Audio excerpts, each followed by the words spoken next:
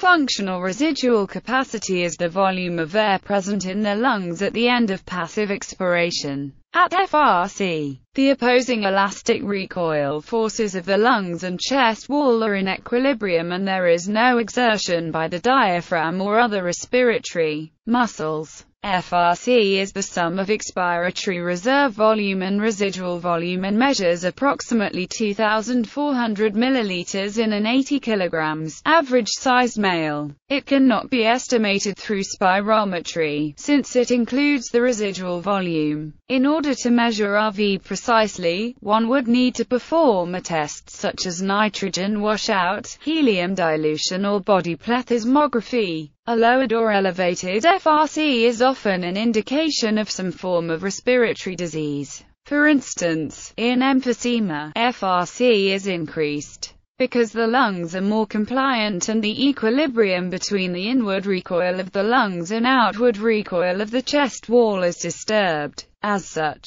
patients with emphysema often have noticeably broader chests due to the relatively unopposed outward recoil of the chest wall. Total lung capacity also increases, largely as a result of increased functional residual capacity. In healthy humans, FRC changes with body posture. Obese patients will have a lower FRC in the supine position due to the added tissue weight opposing the outward recoil of the chest wall. The helium dilution technique and pulmonary plethysmography are two common ways of measuring the functional residual capacity of the lungs. The predicted value of FRC was measured for large populations and published in several references. FRC was found to vary by a patient's age, height, and sex. An online calculator exists that will calculate FRC for a patient using these references.